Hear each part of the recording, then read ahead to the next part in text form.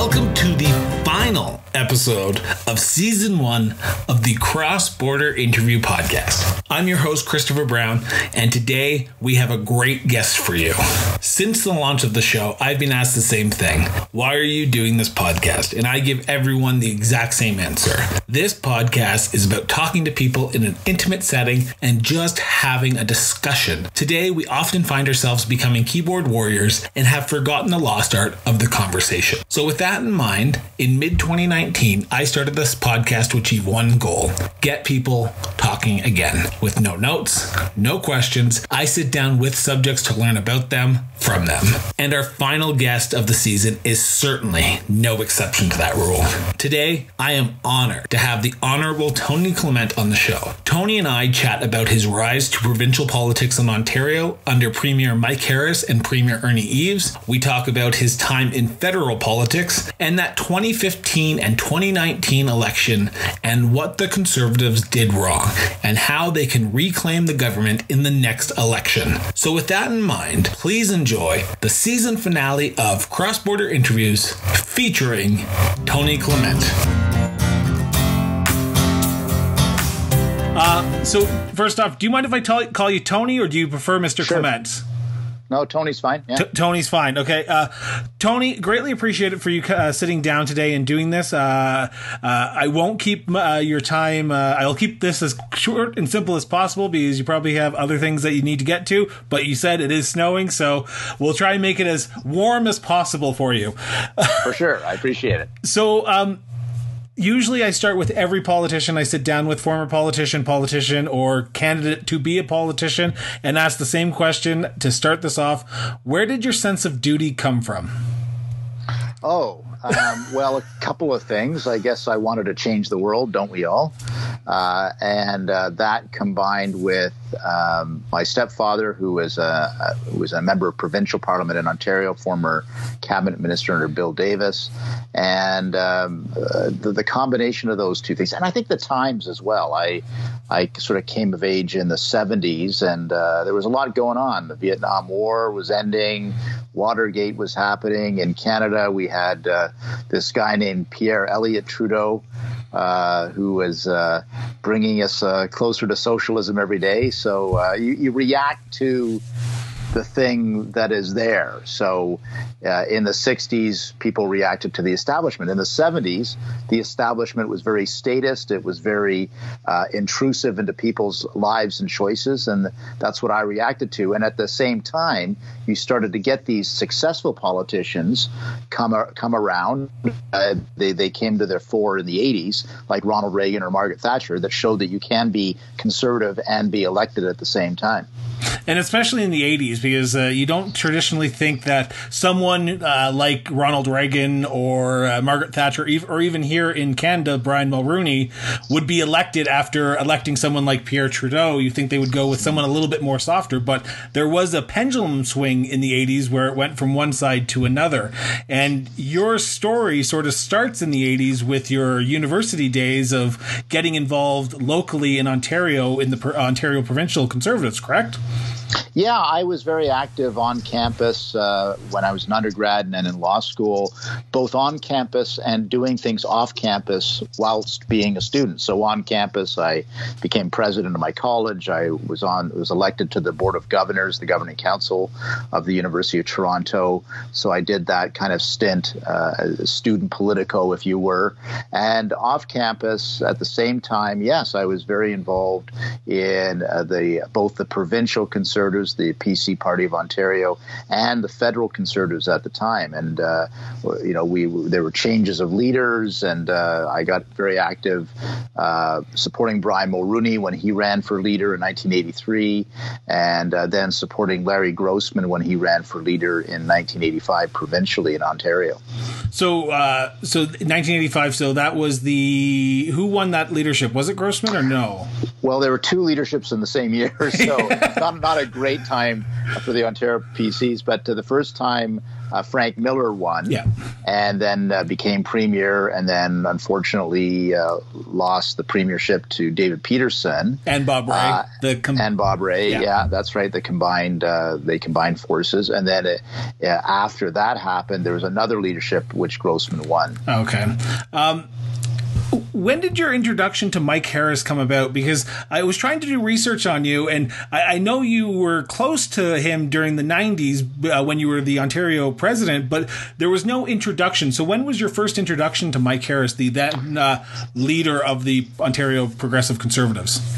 Well, it really happened as a result of the 1990 leadership race. Okay. I was basically actually before 1990, 89, I think it was, we changed the constitution of the party. I was the one who spearheaded that so that it was one member, one vote. It was the first time every member could have a vote in the leadership selection outside of French Canada, outside of the province of Quebec. So we kind of led the way on that. And then I became the chief elections officer for that process that elected Mike Harris as leader of the party. He then ran the campaign of 1990, lost, and then I became president of the Ontario PC Party in 1990. So he and I worked very closely together while he was the leader of the third party, not even leader of the opposition. And then in 92, when my term was over, he hired me. It was the first and only time I've been a staffer. Oh, wow. And he hired me to be the assistant principal secretary in his office, kind of the second in command, as if you will. That led to my being very involved with him day in, day out to plan for the next election, including candidate recruitment and the by-election processes and so on. Then I like to say it's like that Remington shaver commercial, where the guy, he liked the shaver so much he bought the company. I like helping to find candidates for us so much I became a candidate myself, and in the 1995 election was nominated in Brampton South to be our candidate, and that was the Common Sense Revolution election, which saw Mike Harris go from third place to first place and be the next premier of Ontario, and the rest, as they say, is history. So about that 1995 election, polls were not in the favor of Mike Harris during that time because you had a Democratic elected president down south. The Liberals were in majority territory in Canada. The Liberals in Ontario were looking like they were going to be the next leader, potential government. But how did you and how did Mike Harris, and through him, yourself, and all the candidates win over Ontarians with that common sense revolution? Because some people out here in Alberta might not understand what that common sense revolution was, but because we were under a conservative government for 44 years. So how did that common sense revolution sway people? Well, I should say at the outset that there's a lot of cross-pollination going on. So I was part of the group that was trying to get us more aligned to trends in other provinces. So I made sure that Ralph Klein and Mike Harris met each other. I made sure that Preston Manning and Mike Harris knew one another, and that Preston Manning made the fateful decision not to enter provincial politics, to stay in the federal field, which gave us, everything right of center to ourselves, rather than to split that vote with the Reform Party of Ontario, let's say. Yeah. So that was a fateful decision. I was a big part of that, and that really was helpful. And Ralph Klein gave a lot of good advice to Mike Harris, including the phrase "Don't blink." When you get into power, do what you say you're going to do. Don't try to then temper it or to step away from it. Don't blink. Do what you say you're going to do. And Mike Harris really internalized that from Ralph Klein. They had a very strong friendship even before Mike Harris got elected. So it was a common sense revolution that was kind of modeled on the Newt Gingrich and the contract with America in the '94 election, maybe. But the idea was here in a 30-page booklet is what we're going to do. And we're going to say what we're going to do. We're going to cut taxes. We had the highest welfare payments in the whole country. And we said, you know what? We don't need welfare payments that are so high that they're the highest in the country. We're going to dial it back to 10% higher than everyone else, but not crazy high. Work for welfare, those kinds of things, and that resonated with people because people were trying to get ahead. The taxes there were 22 tax hikes under the NDP under Bob Rae, and so a low tax, pare government down message at the time was very saleable, and Mike Harris was the salesman. We completely got him to be himself. We had this slogan, Hoag, H-O-A-G, hell of a guy. And, Mike Harris would do things to show, he's a hell of a guy. He's not going to eat babies for breakfast. He's a hell of a guy. So, a lot of these things were done simultaneously, and we had the great campaign chairmanship with Leslie Noble and Tom Long. They put it all together, and it was a winning combination. The thing with Mike Harris, and I lived through the 90s and the Mike Harris era and Ernie Eves and even Dalton McGuinty, and then before I moved out here west, the thing with Mike Harris, I found if you didn't agree with his policies that were being put forward, you still, like you said, liked him because he was a personal guy. He told it like it was, and he was a straight shooter. He didn't lie to you. He just basically said, this is what we have to do. Well, let me tell you, every political party has its kryptonite. Kryptonite, the thing that makes you weaker and you crumple down on the ground. And every party, in the NDP, it's being self-righteous. The Liberals, it's arrogance. For the Conservatives, it's meanness. Oh, you're mean. You're doing mean things because you want to be mean to people. Well, that's really not our intent or our motive, I would say. But if we look like we're being mean, that ain't good. So the idea of hell of a guy was to show Mike Harris as just like everybody else. He's got the same motives. We had another saying, lead with motive, explain complex public policy issues later. But what's your motive? Well, my motive is I want your family to get ahead, or I want to make sure that our welfare recipients get skills so they can get a job. That's the motive, right? So, and again, learn that from Ralph Klein as well as from other successful political leaders, and it was very, very helpful to us. Now, did you get into politics to become a cabinet minister? Everyone says no when they're first elected, but when you get that call from the premier's chief of staff or the premier himself or herself, you automatically want to say yes. So when you got into politics, did you say to yourself, I want to be a cabinet minister. I want to be in the center of power? Oh, for sure. I mean, anybody who's saying no, no. I just wanted to be in the background. I really didn't have any idea, no, of course I've talked to two politicians who said no, they didn't want to. And when they got the call, they were surprised. Yeah, okay, sure. But look, I mean, maybe people are different. But in my case, I did want to be in cabinet. I did want to show some leadership in a portfolio and to be part of the center of it. And I wasn't in cabinet for the first 2.5 years when we were elected. I'm a former president of the Ontario PC party and all that. No, I had to earn my stripes. I had to do a lot of committee work. And it was like at times it was painful because I thought I could do a better job than Joe Schlabotnik, who was in cabinet. But at the same, that's Charlie Brown's barber, by the way, in case for the kids out there. For those who don't know Ontario politics, that is not an Ontario politician. No, but Charlie Brown, the cartoon character. Yeah. His barber was Joe Schlabotnik. Anyway, I thought I could, every backbencher thinks they could do better than any cabinet minister who's suffering the slings and arrows of outrageous fortune. So, yes, I wanted to be in cabinet, but I had to wait my turn, 2.5 years of slogging it out, which was good for me because it made me a good riding person. I spent that time in my constituency learning how to serve my community in Brampton South. And then when you're in cabinet, I think you've got the right perspective. Well, and just on that, because the Harris government in 1995, they won an overwhelming majority where there was not a lot of of returning members to the Queen's Park who had political experience. So some people had to be appointed to cabinet without that political experience. So they had to learn how to be a riding guy or girl, and they also had to learn how to be a cabinet minister. So to expand on it, do you think those 2 years helped you become the politician who you were today?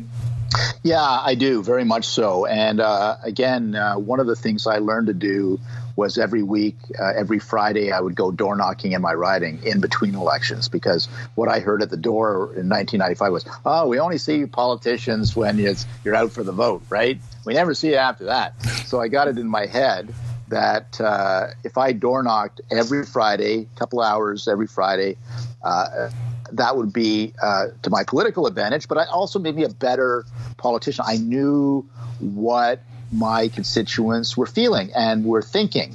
And I would go to caucus meetings and to cabinet meetings eventually, because I kept this up even in cabinet, with the knowledge of what was working, what wasn't working, what was a bubble issue, like what was something that was just inside the bubble of Queen's Park, and what was a real issue. And believe me, the two were not always the same. So, I think those 2.5 years of understanding constituency politics was something I've kept with me for 25 years of elected politics. Was it what you expected, though? When you first got elected, you have this idea of what politics is going to be like, but when you actually get into the actual legislative body, get into that session, is it what you expected, or was there a learning curve to even yourself, a political sort of educate someone who's watched politics all their life, where you've gone into the actual sitting and go, this is not what I expected. This is not how I expected it to go.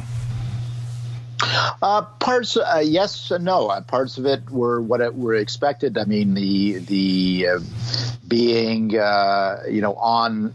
You have to be on all the time.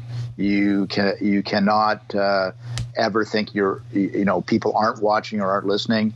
That aspect of it. But at the same time, the dynamics of being in a caucus are very, very special. It is, a very special place where you get to say your mind, and having the right relationship with your fellow caucus members. You don't really get a sense of that when you're a staffer, to be honest with you. So that was different. And then having that relationship across the aisle, too. For me, that's not important for everybody, but for me, it was important to have respect across the aisle, to have friends across the aisle, I dare say, and also to handle media. How do you handle media properly, develop an appropriate relationship? And for conservatives, it's always difficult because you always feel like the media are out to get you. I'm sure every politician thinks that anyway, but conservatives certainly think that. So all of those things, I don't think there's any school for that. You learn that on the job. Now, so those 2 years, the first 2 years that you're in government, you pass, you get that fateful call saying, hey, we're calling you up to the big leagues now. You're going to become Minister of Transportation. What was that call like? Were you dumbfounded? Were you going, oh, like, I didn't expect this call? Or were there rumblings in the party saying, okay, we're potentially doing a cabinet shuffle here. We might be looking at you to potentially become, to join cabinet? So I had an internal mole. Oh. And the internal mole was the Honorable William G. Davis, who was Premier of Ontario from 1971 to 1985. And he was a constituent of mine. I inherited his riding. Well, it was Liberal for a bunch of years, and then it became my riding, Brampton South. And so after I was elected, I was waiting by the phone right after being elected in 1995, and Davis phoned me and said, you're not going to get the call, so stop waiting by your phone. You're not going to be in cabinet. Don't worry. Bide your time. Do a good job. Work really hard. You'll get into cabinet. So, okay, that sucks, but sure, Mr. Davis, whatever you say. And then in October of 1997, I get another call from Bill Davis. You're going to get a call. You're going to be happy with the call. You're into the big leagues now, and do a good job for us, that kind of thing. So that kind of helped. It was not completely out of the blue, but I had to replace the great late Al Palladini as transportation minister, who was a larger-than-life figure in Ontario politics and in business world and so on. So that was something that I had to steel myself for. But hey, I loved being transportation minister. There's a saying, everybody falls in love with their first department or ministry because it's the first place you are at, and it was a great ministry. It was easy to judge success, which is not always the case in politics. How many kilometers of road did you pave today? How many truck tires did you stop from falling off rigs today? There were clear indicators of success, and I enjoyed doing it. It was I got to meet a lot of people, a lot of truckers, and a lot of safety folks who believed in safety on the roads.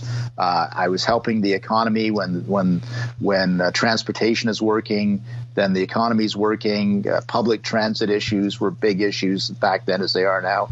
So all of these things were great for me to learn at transportation. So I loved getting that call. And during your time in the Harris government and even in the Eves government as well, you switched portfolios a few times. You went from transportation to environment to municipal affairs and then to health. The one I want to talk about is that municipal affairs one, because you got the call of municipal affairs after the big amalgamation talk across Ontario, where we were going to amalgamate cities in together to make one large government. I'm in favor of that. I think it's the best way to do it, to be honest. How was it to be a minister of municipal affairs when you had cities potentially looking at you saying, we didn't like what your government just did to us? Yeah, and so a bit more to the background. I was the minister right after Al Leach, who was the one who amalgamated the city of Toronto into one municipality, and that was very protests and candlelight vigils and the end of the world as we know it because East York doesn't exist anymore. All this stuff. It seems so bizarre to think about it now, but in 1997, it was huge. So then I become minister, and my mandate was more amalgamations. So we just got this crap kicking in Toronto, but your job is to get some more done. So I amalgamated Ottawa, I amalgamated Sudbury, I amalgamated Hamilton. And in Hamilton, we actually lost an MPP, Tony Skarica, who resigned in protest of our amalgamation of Hamilton, because the outskirts didn't want to be in the same council as downtown Hamilton. That was Stony Creek didn't want to be in the same municipality as Hamilton, et cetera, et cetera. Same with Canada and Nepean and Ottawa. But I got the legislation done. In Ottawa, I appointed the late Claude Bennett to be the transition guy to get it done smoothly, to find the savings in Ottawa so that it would work for the taxpayers, keep the tax base low as possible, but keep the services up. Sudbury was there was no issue there. But after I did all that, the next guy who replaced me, Chris Hodgson, Harris said, "Okay, that's enough of this amalgamation stuff, man. We've got so many scars on this. It's done." So he had a bit of an easier time being municipal minister as a result. Would you do it again? What, the amalgamation? Yeah, because people look back on it and say, okay, yes, we might have overreacted to the initial thought, but we look at it now and say, it's actually working.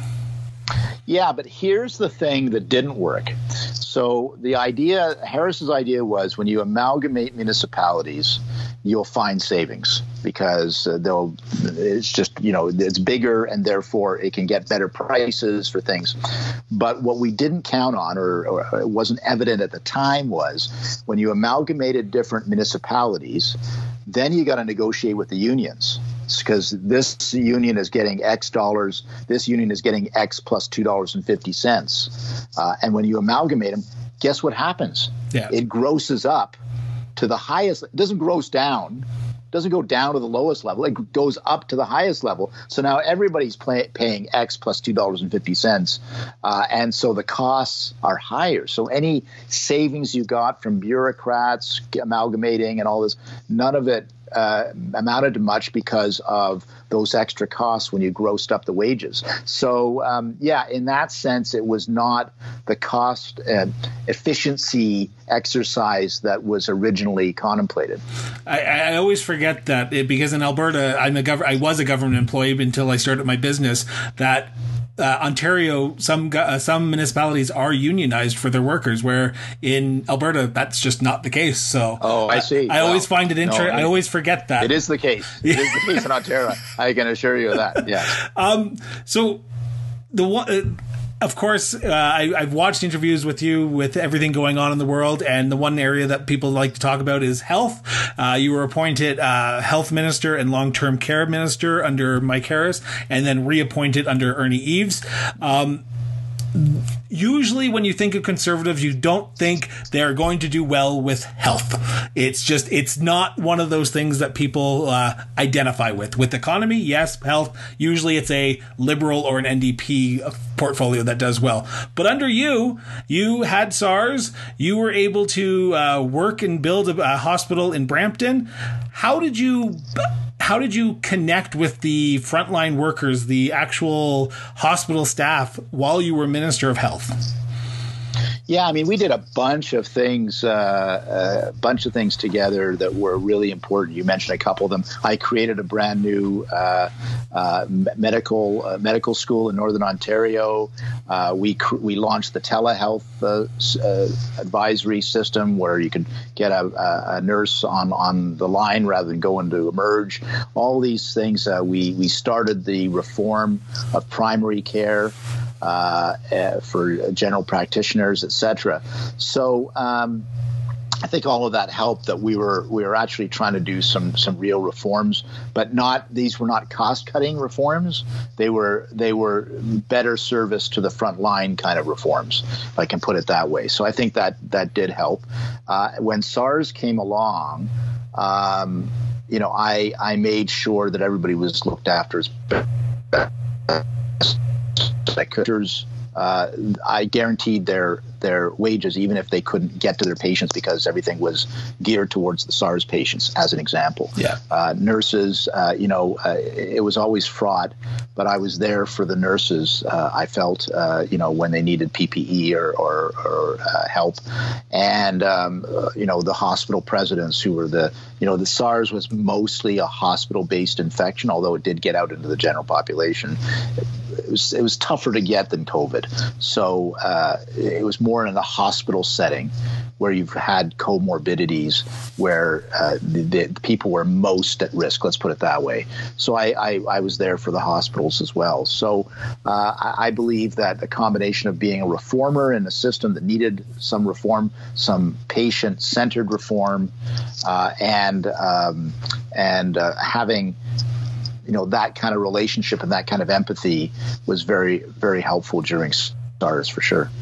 After the initial outbreak and things were not winding down, but we had a grasp on SARS, you decided to take a tour of the world and say, Toronto's open for business, because you had to do that because, the World Health Organization still hadn't lifted any restrictions of traveling to Toronto, but you went out and actually traveled and got them to lift that restriction.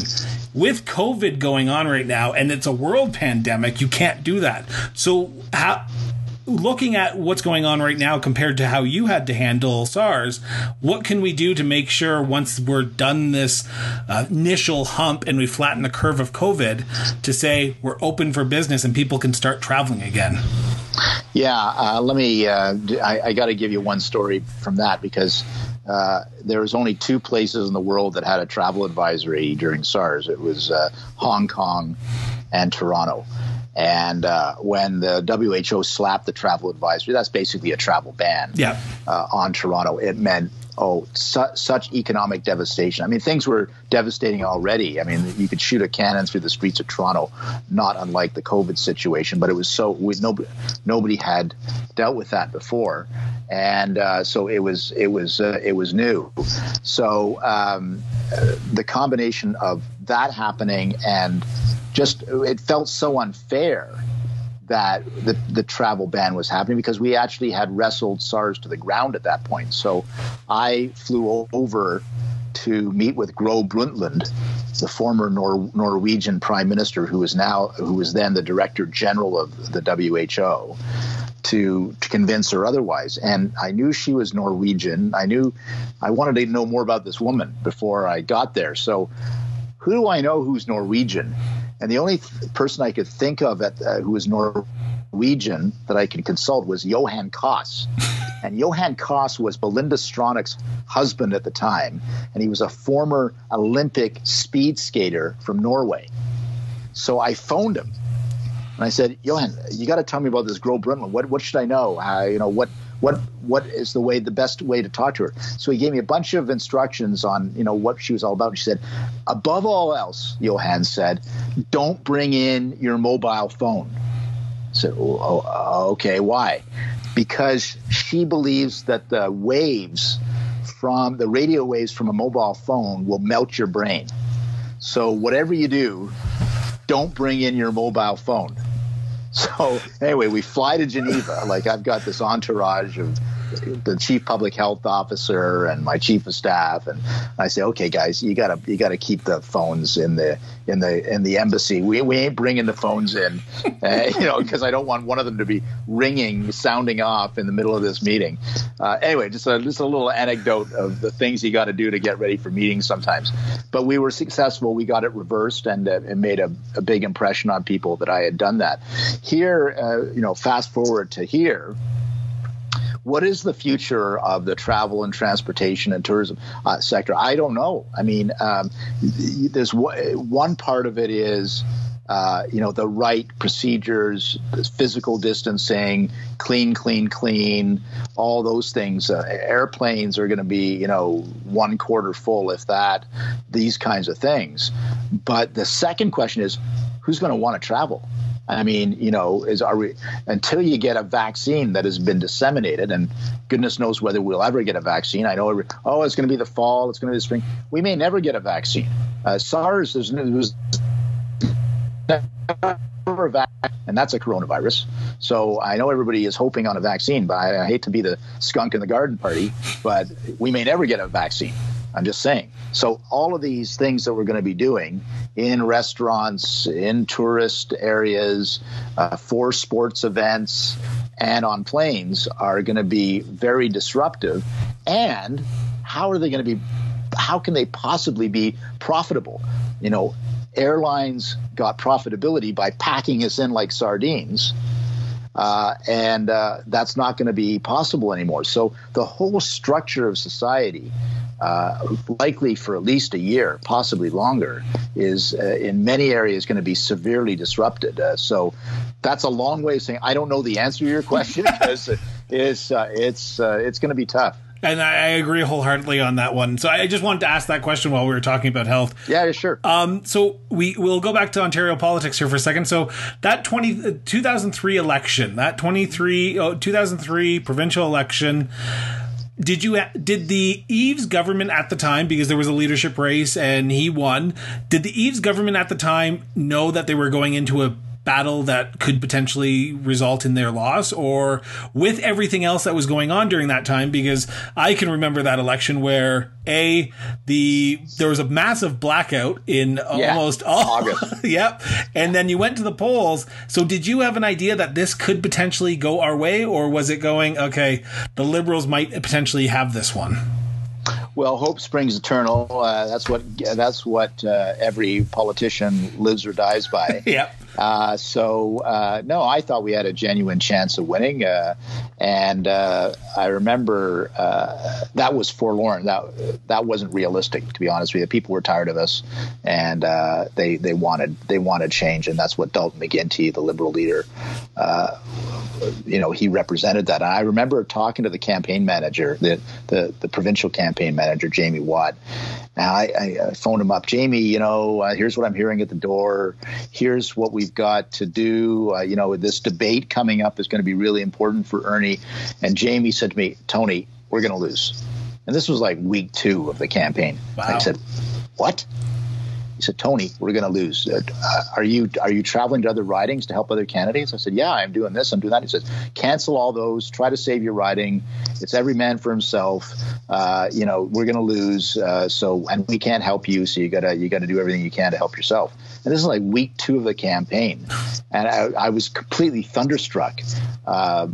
He was actually accurate and correct, but that's how That's how bad it was that the campaign manager was saying that in week 2 of the campaign. So the analogy, and I just want to get from a person who's been on both sides of winning in government and being defeated, the analogy that I often hear is governments are not elected. Governments are defeated. Do you agree with that? Yeah, I think that's mostly true. I think there's a little bit more to it than that. You've got to be in opposition. You've got to pass the sniff test so that if they want to throw the bums out, they feel comfortable with you. And then it can happen. But it won't happen at all until they get tired of what's there. But even if they're tired of what's there, they might stick with the devil they know if you don't offer a better solution. So it starts with what you said, but that's not the complete solution for an opposition party to become government. Or even a third party in the case of Mike Harris, right? Even a third party, even more so. Yeah. So you were defeated in that election. You take some time off, and then you decide to jump into the federal ring. The class of Mike Harris, as they said when you guys were all first elected, you, John Baird, Jim Flaherty, all moved off to federal politics. That decision to run federally, because you ran once, you were defeated, and then you ran again, and then you were elected in Parry Sound, Muskoka. Right. When you decided to do that, were you, again, expecting a cabinet position, or were you just saying, okay, you know what, I want to continue to give back because I still feel like there's something in me that I can still give back to? So you forgot one important point. I ran against Stephen Harper for the leadership of the Conservative Party of Canada before all of that, like in 2003 and 2004, March 2004. Kicking myself for not remembering that now. Yeah, against Belinda Stronach and I ran against him. There was only 3 of us in the race, and then I lost, obviously, but I ran in the 2004 election in Brampton right after that. That March was when the leadership was, and May was when the election was. Because Martin at the time called it because he expected that they weren't fully unified and they could potentially win a majority, which ended up not being a majority. Not being majority, so that gave Harper a lease on life to try again. And so I'd given up. When I lost in 2004 in Brampton federally, I thought, okay, enough of this running for stuff thing. I want to take a break, maybe 10 years. Maybe I'll come back to it. But I knew enough about people I'd observed. It's very difficult to come back. Very difficult. Some people have done it. Jean Chrétien did it as an example, very successfully. Peter MacKay's trying to do it. Not so easy to come back. Yeah. But I thought, this is it for now. Then I get this call, I swear to God, right out of the blue, from the president of the Electoral District Association for the Conservatives in Parry Sound, Muskoka. Tony, we want you to run here next election. I said, did you not just see the results? I got my ass handed to me in Brampton, and I just lost a leadership. No, you're the right guy. You're the guy who can beat the Liberal incumbent. The Liberal incumbent was the Minister of Agriculture under Martin. You're the guy who can do it. I had a cottage in Muskoka at the time. And I thought about it, and I did some research, if I can win 2 out of the 4 major towns, and if we can get the same voter turnout on this election, in the next election, and if you can actually win this riding. It was provincially a Conservative riding. It had a history. There was a former member of Parliament, Stan Darling, who is a Conservative. He'd been there for 21 years. When he retired, that's when the Liberal got in. He was 13 years in power. And we could all sense people wanted change from the Liberals federally now. Yeah. So I was on the other side of the coin. I thought, you know what? I just might do this. I'll run for I had to run for the nomination. There were 2 other candidates, so I had to win a nomination fair and square.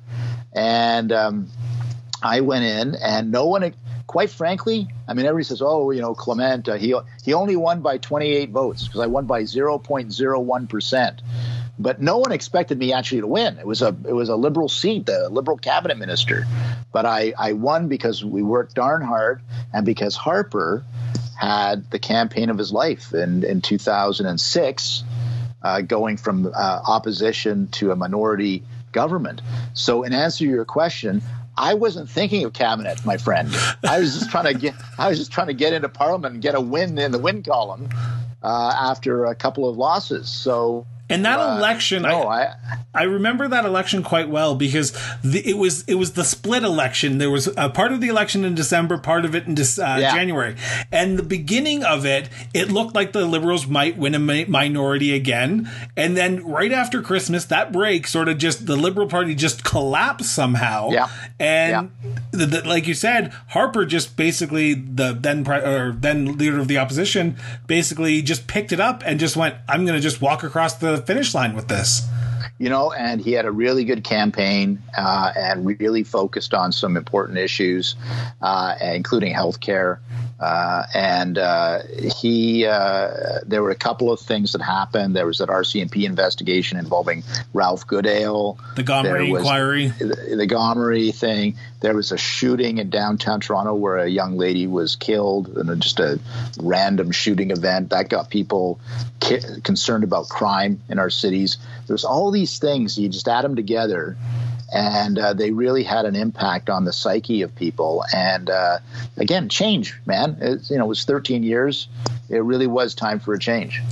So you get the call that you've won by 28 votes, and now the Prime Minister-elect wants to appoint you to Cabinet Minister, Minister of Health. Yet again, portfolio. But I had a recount. Let's unpack it a little bit. I won on election night by 21 votes. Yep. There was an automatic judicial recount where a judge is going through every single ballot, not just the contested ballots. And so Harper had to defer starting to call people for cabinet. He wanted me in his cabinet, but he didn't want to make the calls until he knew whether I had been elected or not. So that took about 3 or 4 days. I finally get votes, not 21. And then I'm at this Ontario Science Centre with my godchild going to some exhibit somewhere on the Ontario Science Centre in Toronto. And I get the call while we're looking at exhibits at the Ontario Science Centre that Stephen Harper wanted me in his cabinet. So that was pretty sweet. And were you happy with the choice that he gave you? Because yet again, healthcare, and because one of the things that happened in that election was Paul Martin tried to paint Stephen Harper as the guy who would take away your healthcare. He would try to privatize it. And then when you got into power, and Stephen Harper got into power as Prime Minister and you as Minister of Health, you sort of just followed through with what the Liberals had already promised. Well, we had a big promise in the election, which was the patient wait time guarantee. Yeah. So and that was one of the top 3 promises we made in the election. So Harper called me and said, look, I'm just asking people who've done stuff before to do stuff again. So Flaherty's going to be finance minister. He was finance minister in Ontario. And you've got to be health minister. And Vic Taves, who is justice minister in Manitoba, he's going to be this kind of thing. Yeah. And so it made sense. He wanted people with experience, to be in positions of authority. It was not my first choice, I'll be honest with you. But hey, I'm at the cabinet table with a serious position because it was one of our top 3 promises in the campaign. So I was very delighted to be there, and I was very honored to be there. Looking back on your tenure as Minister of Health, Industry, and then the President of the Treasury Board, what was that like to serve under Stephen Harper? I loved it. It was the thrill of a lifetime. He was an amazing Prime Minister and very, very thoughtful, knew the files, knew the issues and the policies frontwards and backwards. You did not show up to cabinet unless you knew your stuff. And we were there to decide things. And one of the knocks of the Paul Martin government was that they talked about issues and they talked about issues and they talked and they never actually got to the decision point. And Harper was determined not to be like that. And so we were there in cabinet to make decisions. And it was very collaborative. I know this doesn't, no, are you kidding? He was a dictator. Harper was a dictator. But no, actually, it was very collaborative. He sought and received a lot of advice, including from the caucus, as well as the cabinet, and it made for a great collaborative process where we could do our best and be our best. And I'll never, it was the opportunity of a lifetime, and I can't thank him enough for being part of that. That 2011 election, when you finally won that coveted majority, was there a different attitude that the government had at that point? Because usually when you win a majority, you're like, oh, I can do whatever we want now. Or was there still that collaborative approach where, hey, what did the NDP want? What are you guys looking for, and how can we help? Or was it more let's do what we actually were here to govern for and what we campaigned on? Yeah, I think there was some of that. I'll grant you that. Certainly, we felt that some of the constraints of minority parliaments were no longer on us, and that we could go to our agenda. And I was given president of the Treasury Board with the mandate to get us to a balanced budget, which meant some tough decisions. I reviewed over 650 programs as part of that exercise called DRAP. Deficit Reduction Action Plan. It became a verb. I've been drapped. Only in Ottawa, right? Yeah. But the fact is, we had to make some tough decisions. And the other thing that was interesting about that election, which was a prelude to the times in which we find ourselves, is immediately upon our election, there were efforts by our opponents to delegitimize that election. So you had the controversy or the scandal over the phone calls, the robocalls scandal, and then I think we're doing the speech from the throne in the Senate chamber, and one of the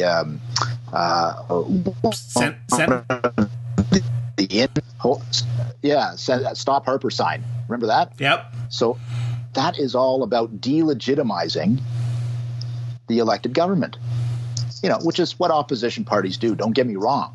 But this took it to another level because all of a sudden we had social media, which was just coming into the fore. Twitter was, I think I got on Twitter in 2010. This was 2011. And Facebook and so on. So it had traction. And of course now, it doesn't matter whether it's liberal or conservative or Democrat or Republican, the losers always try to delegitimize the winner. And Jason Kenney, same deal. How do we delegitimize Jason Kenney's mandate in Alberta?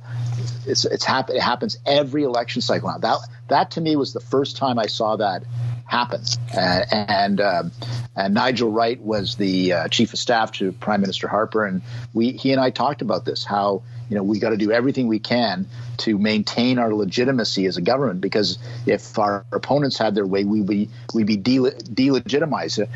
We don't have a right to be there, right? So it's a very interesting turn of political culture that is now part and parcel of what happens every election cycle now. Now, you talked about social media. You were an early adopter of social media, and you use Twitter a lot, and you basically reach out to anyone who sends you. Hence, why we're doing this interview. Yeah. So, what was it about that social media where you were able to engage with residents that you thought, okay, this is the next step in politics of getting out there and actually connecting with people this way?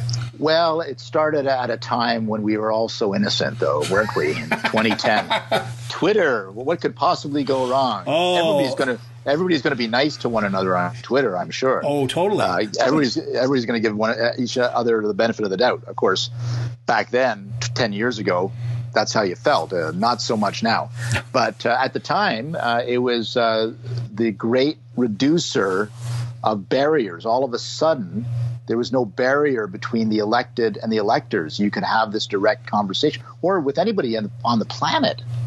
And I found that great and intriguing. And let's have this conversation. I became a real advocate for a digital democracy. And when I was president of the Treasury Board, I made sure that we pumped out all the data of the government through open data policy that we were pursuing. I thought there was great potential. how the worm has turned. Around the world, we had, with these color revolutions in the Middle East and in Georgia and in Ukraine, these orange revolution and blue revolution and all these people power ways to try to get the tyrant out, all fueled by social media platforms. That was the great hope: more democracy, more accountability, more transparency. Now, of course, the internet writ large and social media and so on is used as a tool of oppression by authoritarians. And we're into the surveillance state in many of these countries, and we're into troll farms by evil governments that are seeking to dismantle our democracy. It's a very different, and we're into the dark mirror world of 2020 versus when it started out in 2010 for me and for many others. The 2015 election. It did not go your way. It did not go anyone's way because people were not expecting that election result. What happened in that campaign for the Conservatives? Oh, it was a terrible campaign. Terrible campaign. Really, no focus. Make fun of Justin Trudeau because he's got nice hair. No real social media campaign. The advertising was terrible. The training was horrible. Candidate search was bad. Need I go on? Well, there was a lot going on. There was a lot that should have been better. And so we didn't put our best foot forward. I really don't think Harper's heart was in it. Yeah, he would have taken another mandate if the public had bestowed that on him. But you got to have the fire in your belly.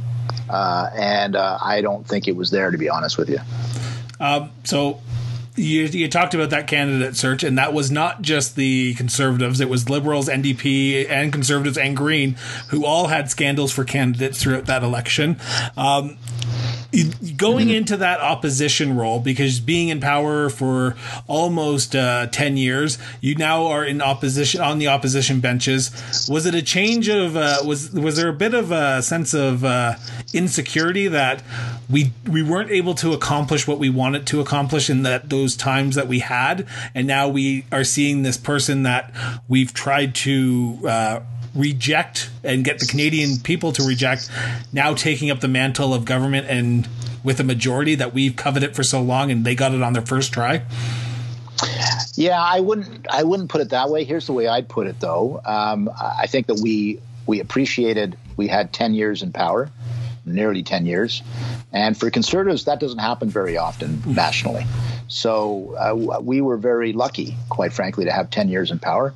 The rule of thumb is for 80% of the time in national governments, it's not Conservatives who are in power, it's the Liberals.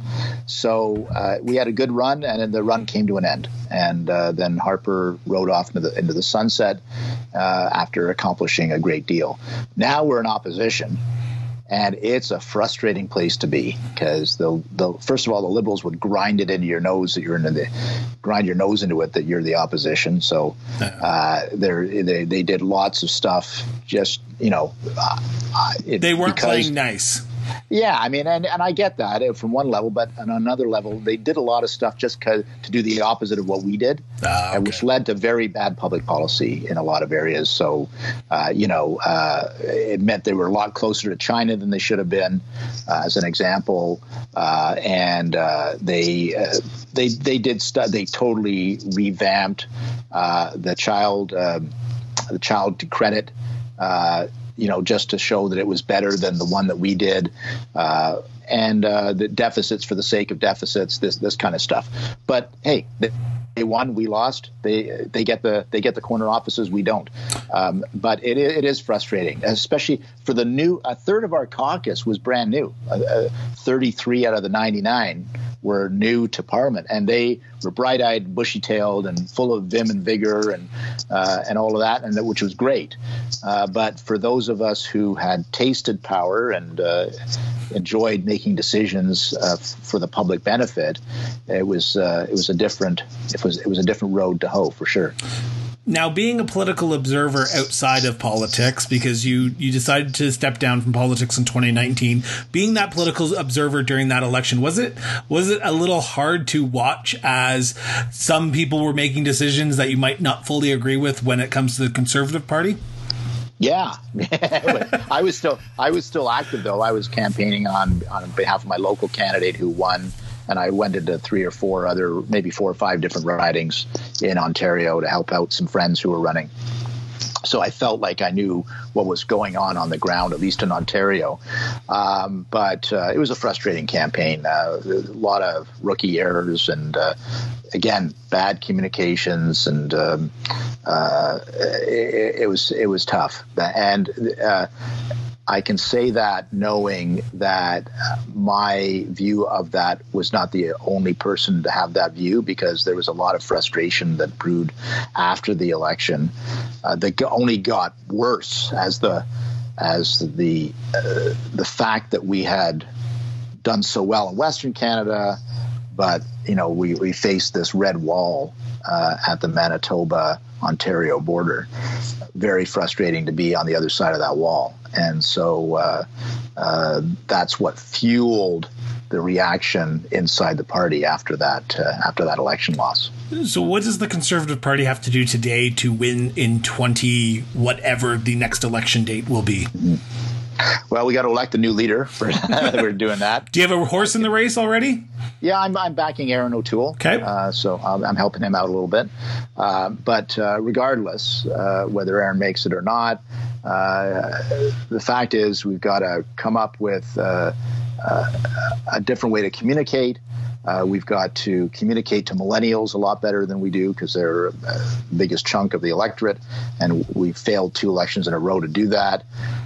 We've got to talk about environmental issues better.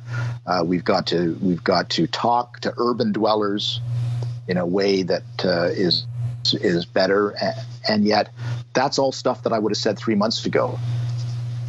Now we're into the post-COVID. There's the BC and the PC. Before COVID, that was my answer to your question. Now we're into post-COVID, or during COVID. We've got the biggest depression that has ever befallen us, and I'm not even talking about in memory. I'm talking in history. In the UK, they're talking about the biggest depression since 1702. Yeah, and the only thing. I mean, people are losing their jobs left, right, and center. Bankruptcies are starting. Debt is unmanageable. That's even while we're in the COVID. It's not going to get so much better after COVID, if there is an after COVID, that it'll erase all that. In Alberta, you've got additional challenges, obviously, with the oil patch. So I don't know. I mean, it's different politics now. And, that was the other thing I was feeling in 2015 and beyond. It's different now. It was different from when I started. And I was trying to adapt with that, but it's tough when you've honed your skills in one era and you are so obviously in a different era.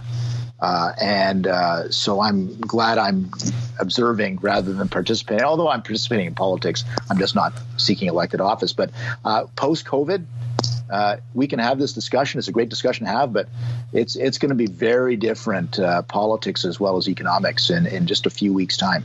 Well, even just on that comment of people coming back into politics after a 10 or 5 year gap, 5 years is a long time in politics, and things have changed. The people that you relied on for constituent work might not be there. The residents that you knew have potentially moved away, potentially passed away, potentially not even there, or supporting somebody else now. So, looking at the people who are getting back into politics, and I'm just saying Peter MacKay because he's the prominent one that's coming back into politics.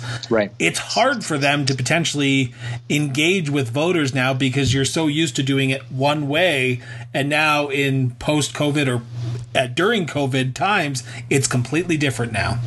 Yeah, well, I mean, all these Zoom meetings that have been going on in the leadership race. Yeah. Because you can't have town hall meetings in person or meet and greets. So all the candidates have been doing Zooms or teleconferencing, not to give Zoom free advertising. They don't need it. Yeah. But you see what I'm saying? Like, it's just a different kind of politicking going on now already. And there's not going to be a leadership convention at all. We're just going to be mailing in our ballots. So that's going to be different. Yeah, I mean, you adapt or die. That's true in life. It's true in politics. And the winner is going to be the most adaptable. And then he's got to adapt again, or she, because there's one female in the race. They're going to have to adapt again to take on Justin Trudeau. Now, here's the good news. Justin Trudeau is old in the tooth now. He came from an era, early millennial era. It's a different era all of a sudden now for Justin Trudeau if he chooses to run again. Ooh, let's start that rumor.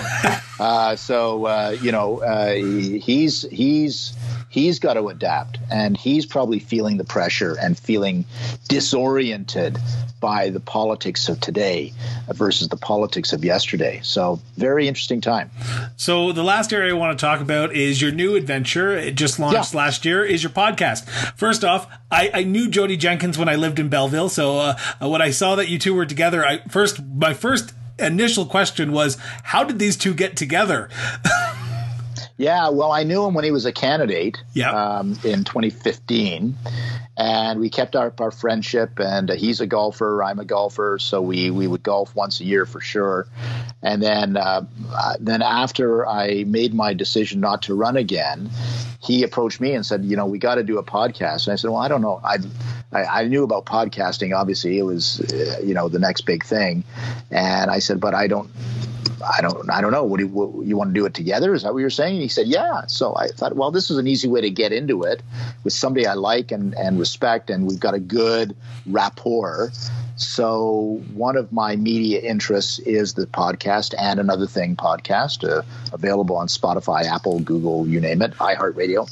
And we talk about news and views, politics, pop culture, music, because I'm a big music guy.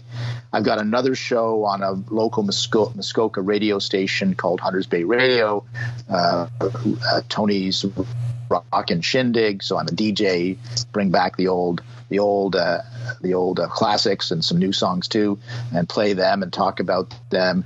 And then I've got a show called Boom and Bust with Tony Clement on the newsforum.ca, which is a new news site, and that's a business and economics program, because I didn't want to do politics all the time. I wanted to get to do other things, so it's more of a business show rather than a political show, although politics is everywhere.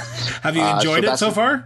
Yeah, I love having a media empire, per se, and it doesn't pay any of the bills, but I'm doing some other stuff as an entrepreneur, which I've always wanted to get back into, and I've got a couple of startups I'm working with, and doing some international consulting and that kind of thing too. So, and my last question, I'm happy. And my last question before I have to let you go here is, where did your love of music come from? Because I see the 4 guitars sitting behind you right now. Yeah, it's perfectly displayed for the viewers on not podcasts. But okay.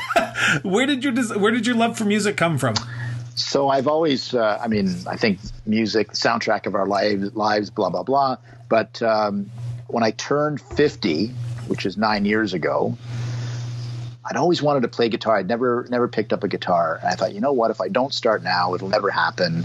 So it became my project to play guitar. And I just learned off YouTube. I mean, believe me, I'm not going to be in the leagues of Eddie Van Halen anytime soon.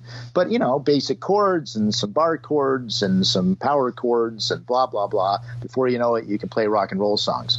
And so I started that way. And then some guys I know locally here said, hey, we got a bit of a garage band. Why don't you be part of the garage band? So we became a band, and we've got 6 players in the band. We call ourselves the Dock Spiders, because that's a local reference to a very nasty spider that lives under our docks in Muskoka.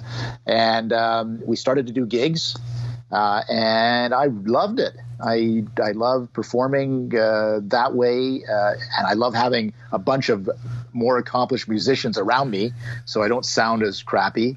And I just have fun with it, man. I enjoy it. I enjoy music. I enjoy learning about music, and I feel part of a really important group. So it's a part of my life now, and I really enjoy it. Well, that's awesome. Tony, I want to thank you very much for doing this. Greatly appreciate it. Yeah, for sure. Yeah. So just to make sure, it's and another podcast. And another thing. And another thing. Sorry, not podcast, and another podcast. And another thing podcast. Yeah. Much appreciated. Thanks very much. Thanks very much.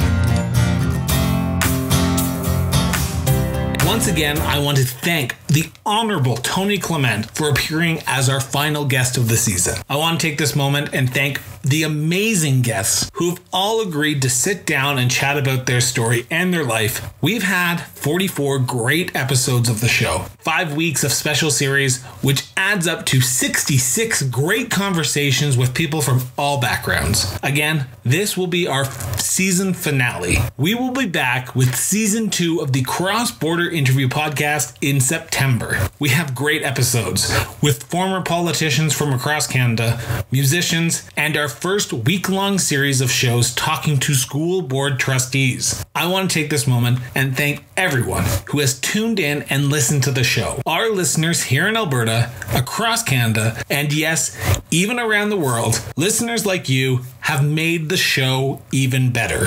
The Cross Border Interview Podcast was produced by Miranda Brown and Associates Incorporated. From everyone here at the show, we hope you have a great rest of the summer and stay safe.